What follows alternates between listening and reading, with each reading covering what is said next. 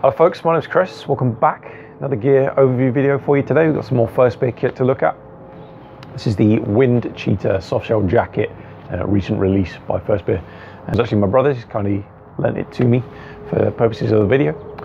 He picked it up because basically he wanted a good, high quality, general purpose outer layer soft shell for for layering over insulation to cut the wind, a little bit of water resistance, and obviously a good quality item. Doesn't look too tactical, and I think it's a pretty good choice here. Now I'm going to start off with the bad, because there are some slight problems with this jacket. I know FirstSpear aren't going to have a problem with me talking about this because they're a good company, and there's all their other stuff is fantastic. I've never had anything else from them that's had any issues at all. There's a couple issues with this. I'm going to address why that's happened and why it's not actually a problem going forward if you're looking into picking up one of these jackets. So like I say, bad things first off. On the main front pockets here,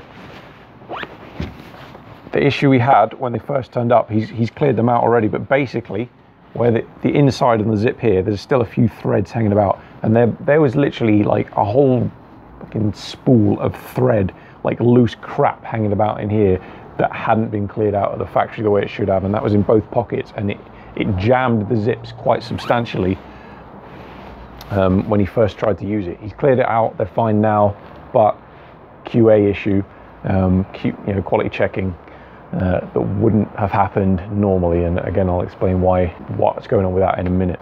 Two other things with these little toggles here that you often see for adjusting elastic. On this, there's two for adjusting the elastic inside the waist.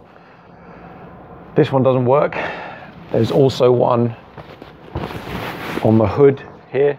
This toggle, it's got no tension on it. It doesn't actually stop the elastic moving at all. You should be able to set the elastic where you want it and then it'll stay in place, but that's not happening. I'm not sure why. Basically the springs inside them are there as they should be, but they're just not doing their job and actually putting tension on that cord to keep it in place. So again, quality checking would have picked that up. I'm not sure if those components are like assembled when the jacket's made or they come from another source. I'm not sure what's happening there. Basically what's happened here is this is not a US made item. All of the FirstSpear kit I've ever had is made in America, and the quality checking is excellent. And that's kind of what you're paying for, because obviously it's not cheap gear, but if you get it, generally 99.9% of the time, it's bloody, it's going to be pretty perfect. Now what's happened is some of the first batches of these jackets were assembled in El Salvador rather than in America. They use US materials, all mil-spec good stuff, but foreign made. I spoke to FirstSpear at SHOT Show, one of the head guys there. Basically what's happened is they were not able to actually manufacture themselves. So they tried to get it done by someone else in the States. It cost too much. They went outside to a foreign manufacturer, realized the problems with that, wanted to go back to Berry compliance, had a look around. They had some issues trying to find somewhere in the States that was good enough and would do it for a reasonable price. Eventually found that. So yeah, this is one of that first batch. It's got a couple of faulty parts to it. But if you're looking at picking one of these up, contact FirstSpear. They've moved already over to US manufacturer on everything but the multicam at the time I'm recording this video. So contact them, go through the website, give them an email, make sure you get a US made wind cheater jacket, and you will be good. I have no doubt, no concerns in my mind whatsoever that these sort of issues will not happen when it's a US made item. So let's get into the jacket itself. Front top, starting, full length zip, nice YKK zip, cord, and then a plastic pull on it, nice and easy to get when you've got cold hands and got thick gloves on. You've got adjustment with these toggles here that are secured by edging tape, adjustment cord for the hood around the actual front of the hood there. Fairly plain on the front. You've got a few pockets, like enough without going crazy on the pockets and making it look too tactical and just ridiculous. So you've got your standard front pockets here. Good quality zips again. You can get all the way up into the top of the chest area with those. Plenty of storage space. Little garages for the zips, made of Hypalon. Same YKK zips again, nice cord pulls with the plastic pieces, very good quality. On the sleeves, what I really like is these Velcro fields.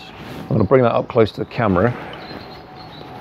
What you'll note is they're a nice low profile. This is actually the quiet loop stuff, and they don't scream tactical, but you've still got the facility there to actually put your patches on without having an enormous, massive area of loop that's really obvious. And obviously with the logo cut out into it, again, you can still attach the patches, but it looks more like an aesthetic addition rather than being a tactical jacket. It's obviously, if you're used to this sort of gear, it's going to look like that to you, but I would say to most other people, it's fairly inconspicuous. Underneath that, nice big arm pockets, very tall, got drainage grommets sewn into them, same zips, same garages on those, and then you've got Hyperlon tabs, and again the low profile quiet loop for adjusting your cuffs. Everything's mirrored on the other side, so we'll flip it around to the back. Hood, nice large oversized hood for helmets, got a brim peak there, another loop field for attaching IR, whatever. Can adjust the back of the hood area the way where it goes around your head as well, or you could if this toggle wasn't broken. FirstSpear logo sewn in there, but it's covered when the hood's down, or when the hood's not worn, sorry. Other than that, plain at the back. The only thing to talk about on the back really is that it does go very low down. When you're actually wearing it, it'll go really low down and cover your ass. So when you sit down, it's got that little bit of protection there, a little bit more protection from the wind from the back. Obviously, if you conceal carry around the back, that's going to be an issue, but that's something you're always going to have to sacrifice depending on how you want your jacket cut. If you want more coverage, it's going to hinder getting stuff from your belt if you've got, you know, inside the waistband carry items. Looking on the inside, not a lot to talk about. One downside to the design from my mind is this adjustment for the hood that goes around the front of the hood. When you cinch this elastic just flaps around on the inside. It's not rooted to be stored away anywhere as you tighten it. Would have been nice to see that getting tucked away or sort of looped back, because if you look on the waist tightening, it's got a little tab of material, and then that elastic is held in place there, all the excess from when you tighten it. So I would have liked to see that at the top. It's got a little bit of edging tape to secure it a bit, but there could have been something a bit lower down. I don't think you're really going to notice that massively. Pretty minor issue. The pockets are mesh so that you can open them, and not only is it a pocket, but that's also now a vent because the inside material is mesh.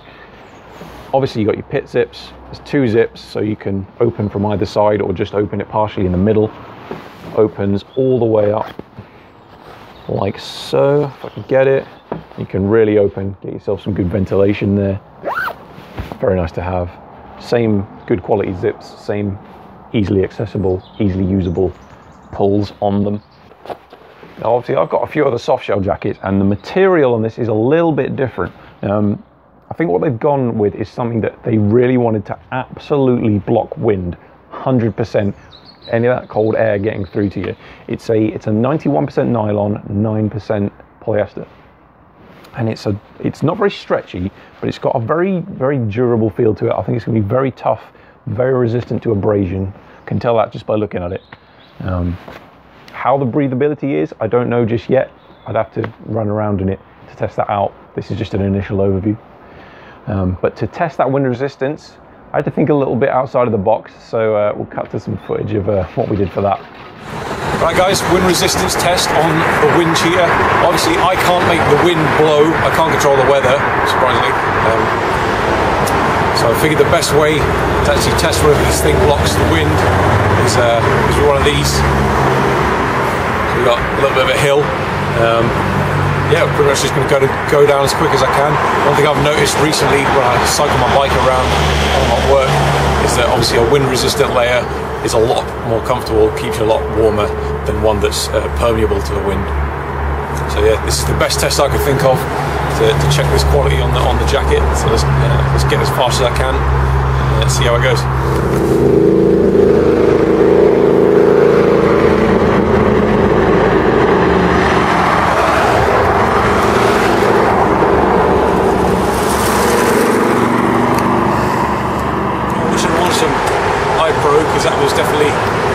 definitely felt faster than it looked on the tape, I can tell you guys.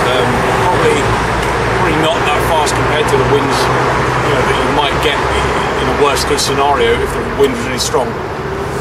I'm just wearing a plain cotton t-shirt underneath here, so if the wind was getting through the jacket, I would have definitely felt it, but it definitely did a good job there blocking the wind out as coming down the hill, so thumbs up on that one. So after conducting that test, pretty confident in saying wind cheater jacket blocks the wind like a champ. Good stuff on that one. Like I say, I wish the video showed the speed as fast as I felt I was going, because my eyes genuinely were streaming up.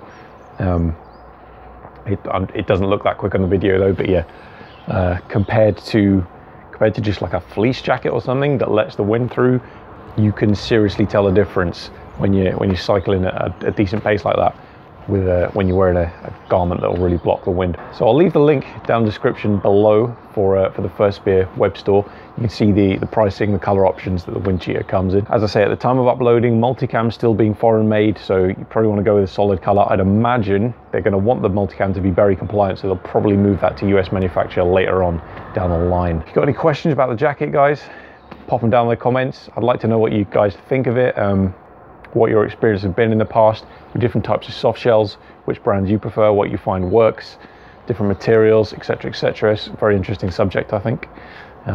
Thank you for watching. If you want to see more gear reviews, consider subscribing, and if you enjoyed the video, consider leaving a like. It'd be much appreciated. Thanks again. I'll see you next time.